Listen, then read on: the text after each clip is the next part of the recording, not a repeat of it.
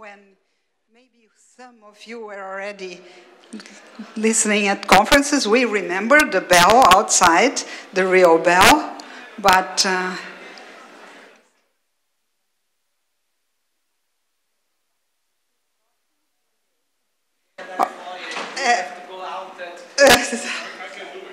you can.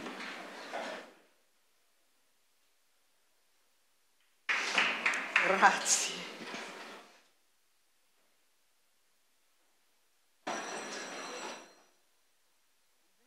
Prima andavamo fuori con un enorme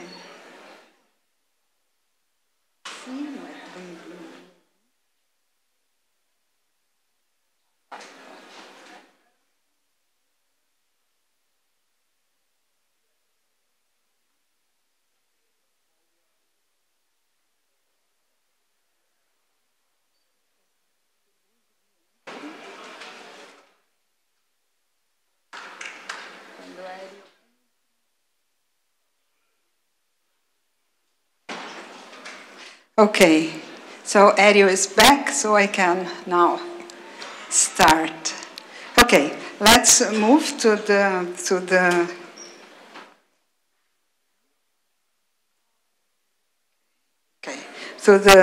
this last session of the conference, and I'm not going to say much about what they are going to talk now, but I'm going to talk a little about them. So, the first speaker in this session of 2D materials is Ying QUEK, and she comes from the National University of Singapore. She did her his graduate studies in Singapore, and then went to the US when she had her PhD thesis with Imsimios Kaxiras from Harvard and Steve Louie from California, from the UCB. Her thesis is in Harvard.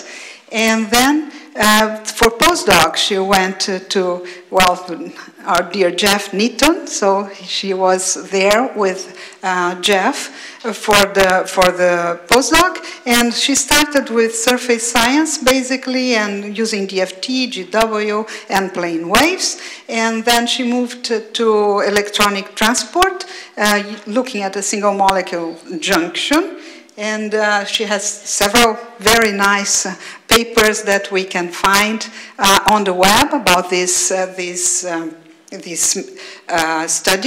And then now she's back at National University of Singapore and back to surface and to atomically thin materials, 2D materials. And she has now a group, a nice group of young people, and working mostly on the electronic structure of low-dimensional materials for predicting experimentally observable quantities, which is, I mean, we still have a link with the experimentalists. This is really important to explain phenomena and to predict, and also implementing in-house codes to compute Raman spectra, for example, resonant Raman, and developing new approximate easier, just to get back to the old discussion.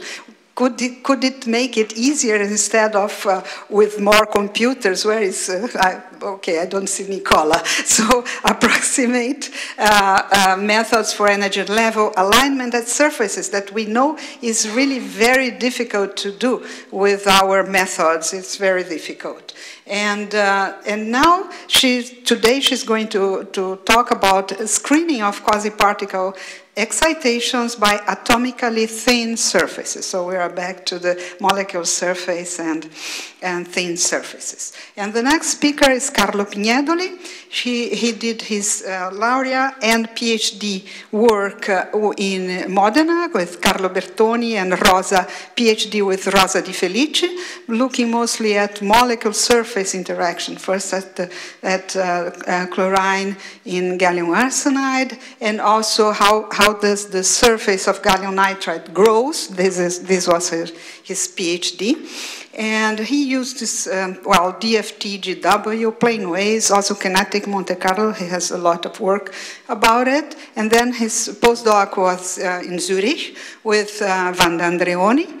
And then he moved to dielectric properties of hafnium silicates, but now he's back to molecule surface interactions, and he's now at Swiss Federal Laboratories for Material Science and Technology, meaning EMPA, that's how we say. And when I say molecule surface, molecule is now as 1D carbon-based graphene nanoribbon, so it's not just a simple molecule, okay? And now he has also very nice papers with the group looking at nano wires. I have this, okay, formation of ultra-narrow graphene nanoribbons and nanographene, and he's looking at, he has this collaboration with experimentalists at EMPA, and for fabrication of characterization of carbon-based 1D nanostructures. And so now he's going to talk about on-surface synthesis of graphene nanoribbons from a computational perspective. I now pass to Sue Ying, and we start the session.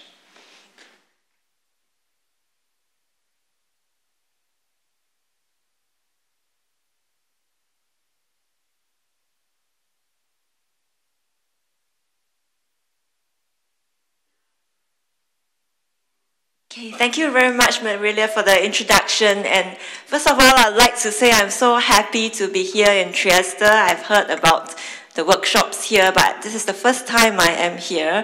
And I'd like to thank the organizers and as well as the Scientific Advisory Committee for giving me this opportunity.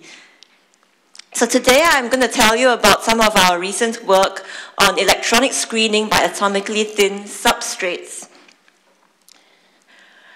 So you have heard Professor Mazzari's talk on 2D layered materials, and just to add that they come in a wide variety and with different properties. So you can play Lego with these materials. You can stack them and get new properties. And nowadays in experiments, you can control the stacking sequence and even sometimes the stacking angles. Now, to twist this a little bit, there is a rather old field of organic electronics as well. And if you combine the organic electronics field with the 2D materials field, you could also have flexible devices with potentially interesting properties, such as the schematics that I've shown here. And these have also been realized experimentally in recent years. So the physical property that I'm going to be interested in looking at in today's talk is the energy level alignment at the interface. So energy level alignment is very important because it determines the energy barriers for electron transport. And the question that we want to ask is, what is the energy level alignment at the organic 2D material interface? Okay, just some background.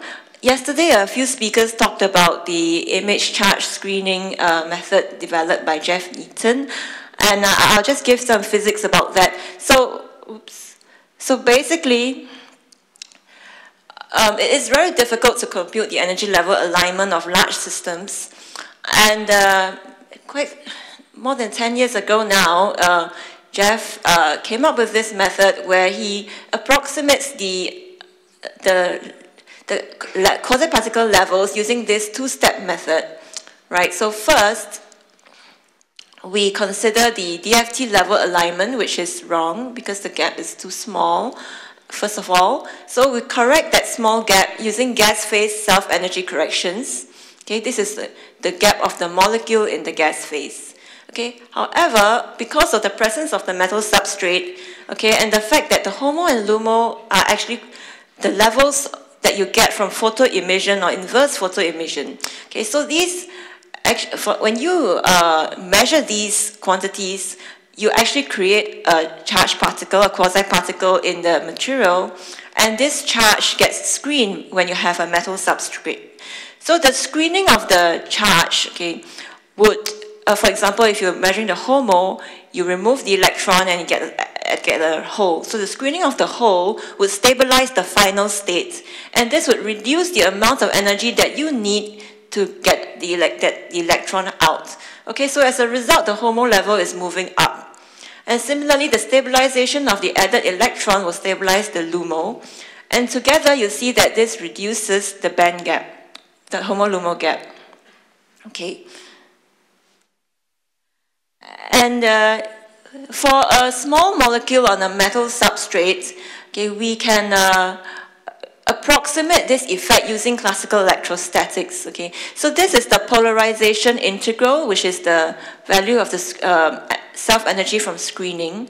And we can approximate the quantity here, delta W, which is a change in screen Coulomb potential due to the substrate, by this quantity, V screen RR, which I define to be the screening potential from the substrate, due to a charge perturbation at R, and the response is also felt at R, where R is the position at the molecule. So you remove the electron forming a hole, for example, and you feel the effect at the same position. So this is the kind of screening effect that you'll be feeling for a simple system like this. And then we can approximate this using classical image charge screening, and it can be generalized to semiconductors with dielectric constant. So the image charge approach is only valid in certain situations. Typically, the molecule has to interact weakly with the substrate. There should not be charge transfer, because then you get dynamical screening effects. Okay, and the polarizability of the molecule should be much smaller than that of the substrate. And finally, you have the approximation which I just mentioned in the previous slide. And we were motivated by this experiment done in NUS, where we had PTCDA molecules, which is this molecule here, which assembles in a herringbone structure on different substrates.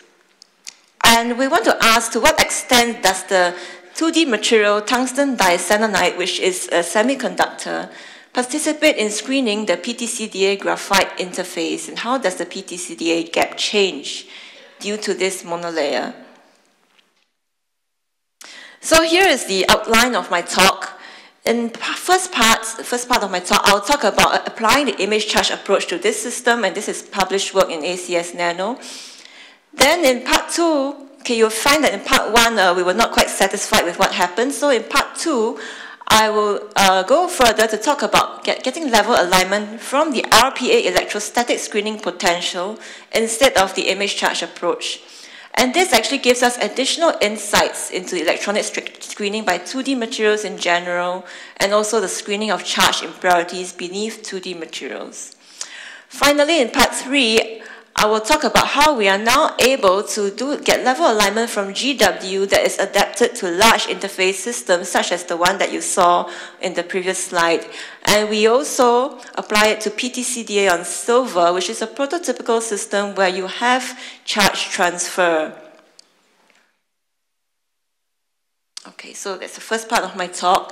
So these are some nice STM images that were obtained, and you can see the HOMO and the LUMO here. Okay, and they are done on different substrates. And the nice thing is that the pattern is the same for all the substrates. And this is the result. So this is the STS result, scanning tunneling spectroscopy, and this is what we calculate. And it actually looks not bad, much better than DFT.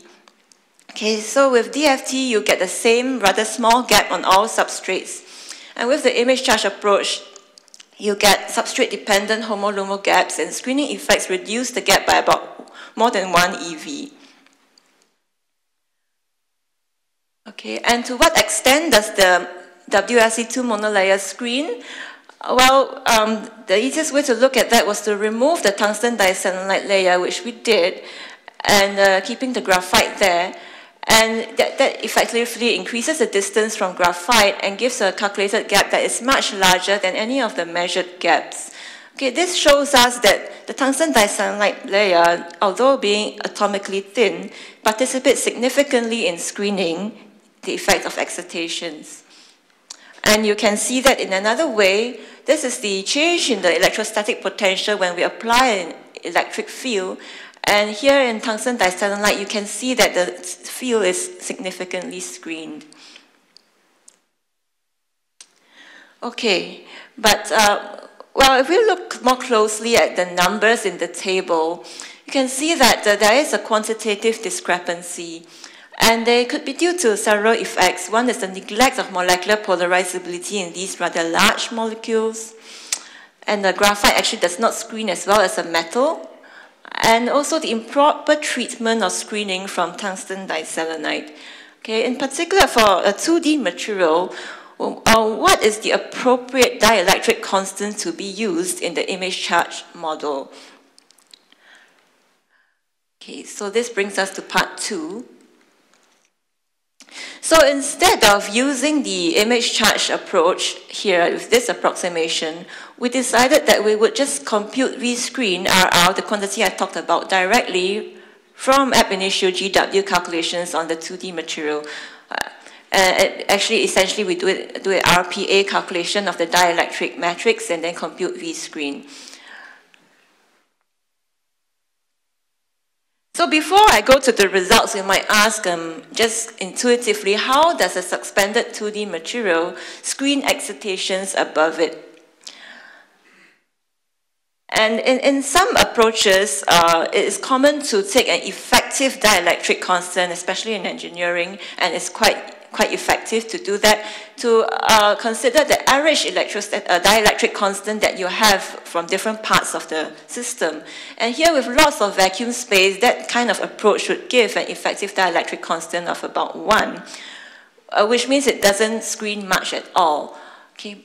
And if you go back to the history on literature of 2D materials, one of the most interesting things about 2D materials was the large exciton binding energies in these systems compared to in 3D. And this is precisely related to the fact that you have much weaker screening within the 2D materials compared to within 3D materials. Okay, so but what we find is that the screening of excitations adjacent to 2D materials is actually non-trivial. For example, the HOMO-LUMO gap for benzene on monolayer hexagonal boron nitride is 8.4 eV, while that for gas-phase benzene is 10.6 EV. And similarly, for work we have done on black phosphorus and hexagonal boron nitride, we find that HBN can reduce the quasi-particle gap in black phosphorus by as much as, in the exciton binding energy by as much as 11%. And this, to note that monolayer hexagonal boron nitride is a very wide band gap material. So we thought that there's something interesting there. And okay, so I'm going to talk about the methodology. We said that we were going to have V-screen computed in this way. So we do this using the codes that are implemented already in Berkeley GW, using plane wave basis sets and non-conserving pseudopotentials. And of course, we need a slab column truncation cutoff. So here are results that we have comparing the HOMO-LUMO gap for benzene on different 2D material substrates computed with GW and with the approximate method where I used a variant of the image charge approach but with V-screen that I compute directly. So the comparison is not bad. You can see that the 3x3 cell which we use for all these may be a little bit small. And when we use a 4x4 cell, we get actually better agreement. But what this tells us is, first of all, that you actually have an approximate way to tell what kind of renormalization, gap renormalization you have without actually doing the whole interface calculation and simply just doing the substrate calculation. And you can do this for a variety of different small molecules. The second thing that it tells us is that rescreen RR, which I have defined, captures the effects of screening from the 2D material quite well. So we want to study this quantity a little bit more.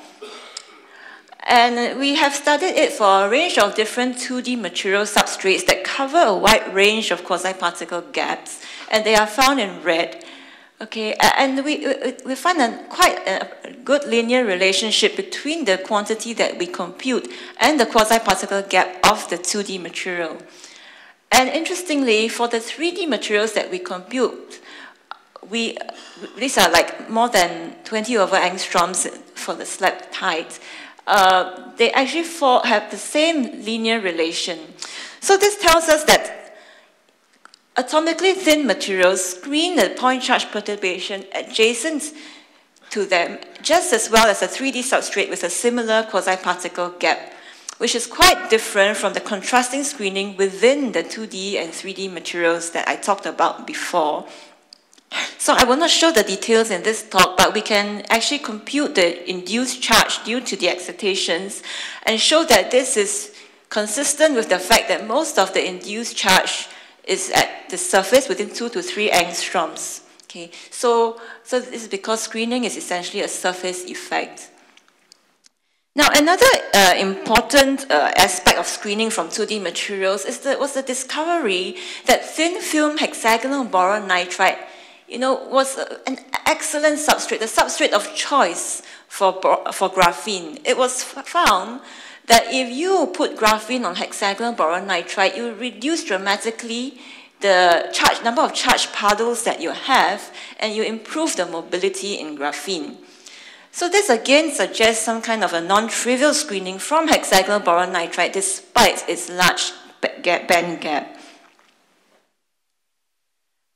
And experimentally, people have tried to study this more fundamentally using electrostatic force microscopy experiments, where basically what is measured is Vs, which is a difference in surface potential between the top and the bottom of the slab. And they do measurements for different thicknesses and get thickness-dependent screening properties of 2D materials. So here I emphasize that the charged impurities are beneath the 2D material substrate.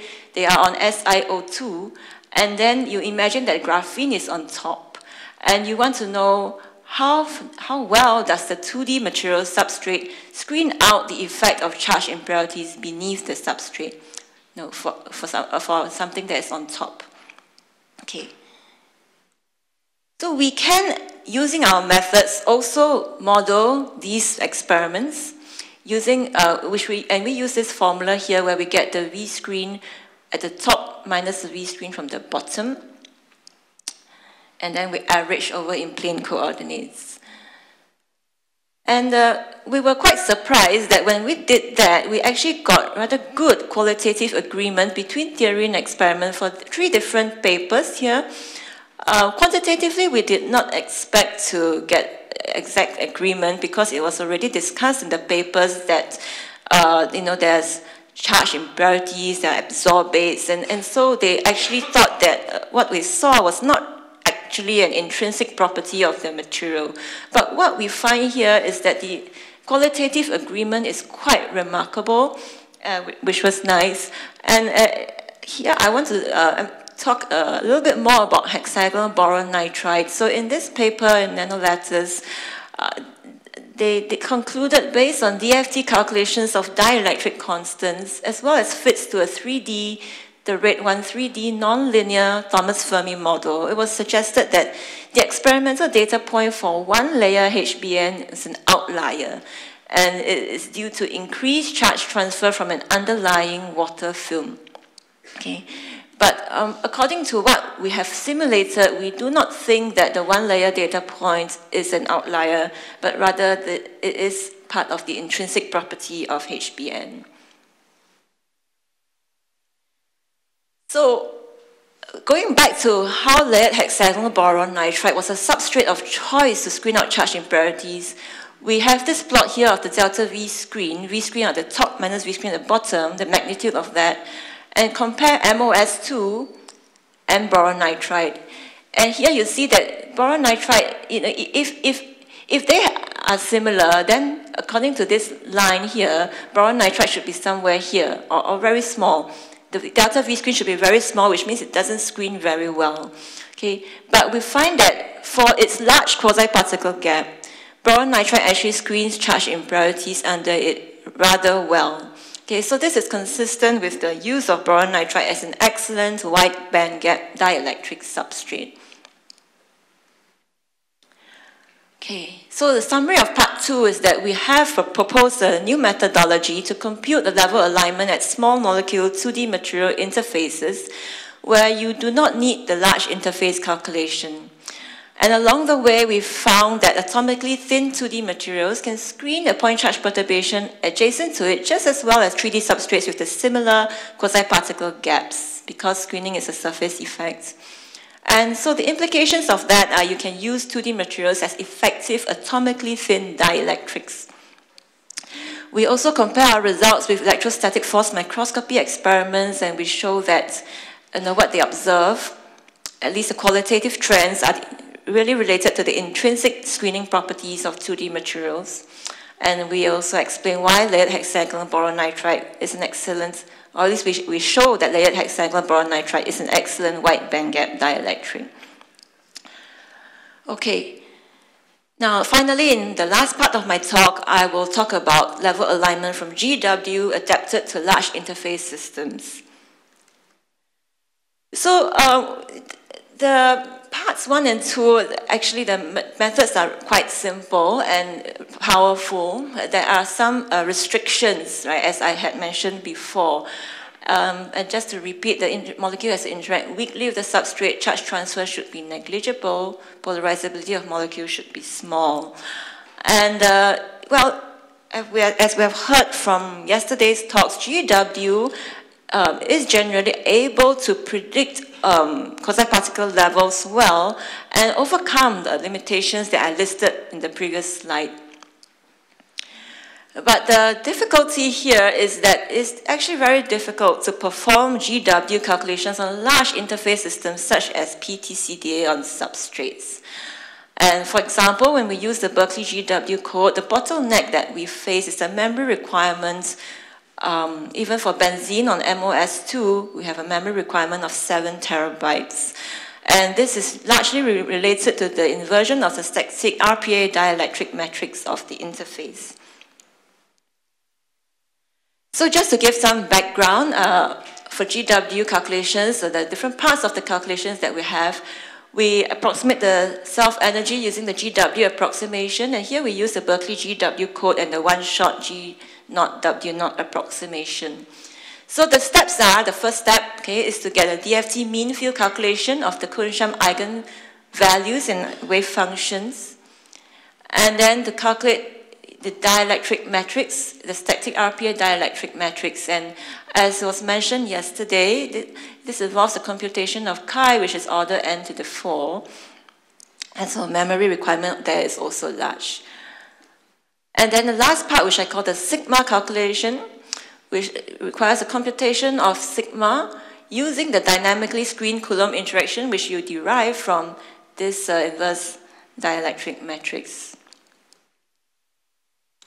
Okay, so because of the huge costs of GW calculations, in the past there have been approximate GW calculations that have been proposed for interface systems, and primarily they are applicable to weakly coupled van der Waals heterostructures.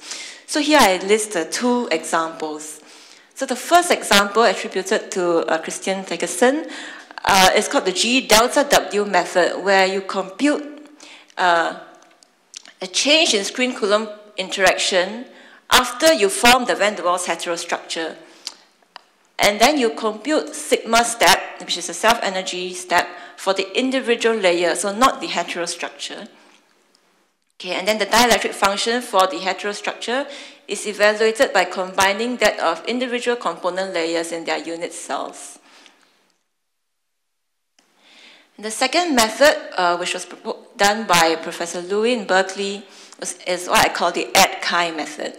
So they compute the chi matrix for individual component layers in the supercell structure, then they add the polarizabilities of these different component layers to get an approximation to the polarizability of the heterostructure. And then they compute sigma for the individual layer using the approximated chi.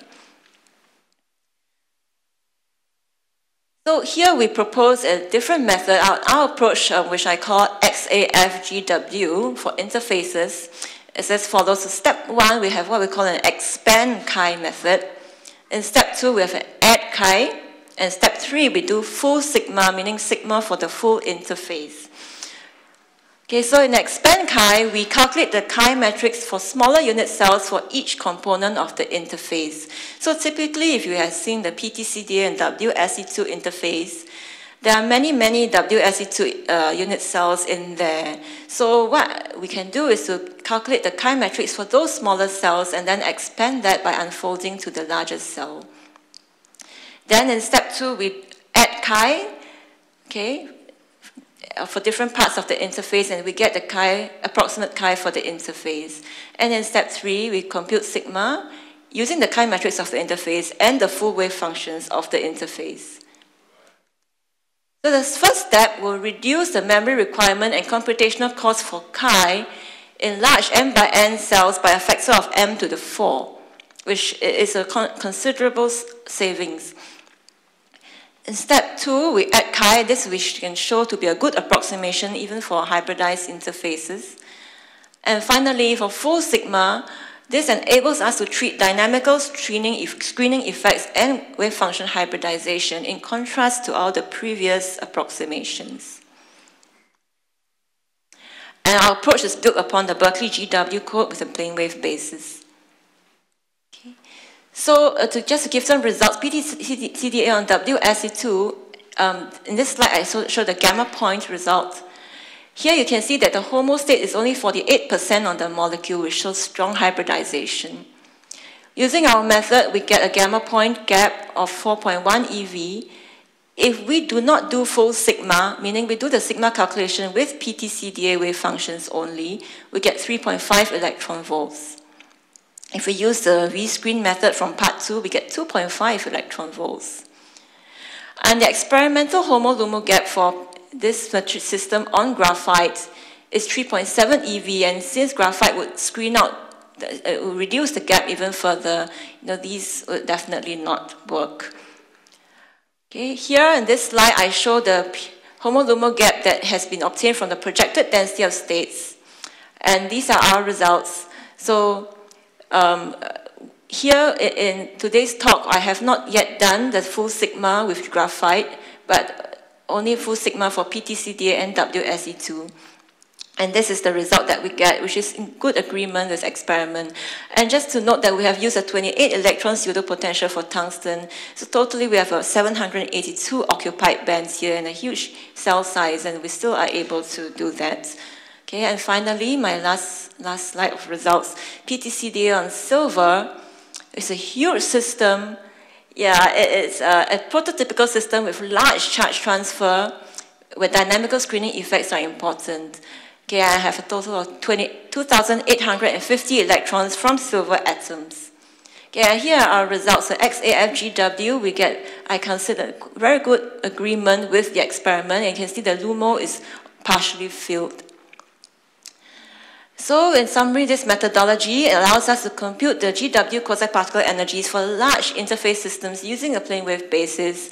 So the components of the interface can be molecules, semiconductors, or metals, and we include dynamical screening effects. And lastly, I'd like to acknowledge the people who did the work. My PhD student Yu Jie Zheng, postdoc Yifeng Chen, and postdoc Kian Nuri, student Nicholas Ching, and postdoc Feng Yuan Xian, and they are here in these slides. And I acknowledge funding from National Research Foundation and Ministry of Education. Thank you very much for your attention.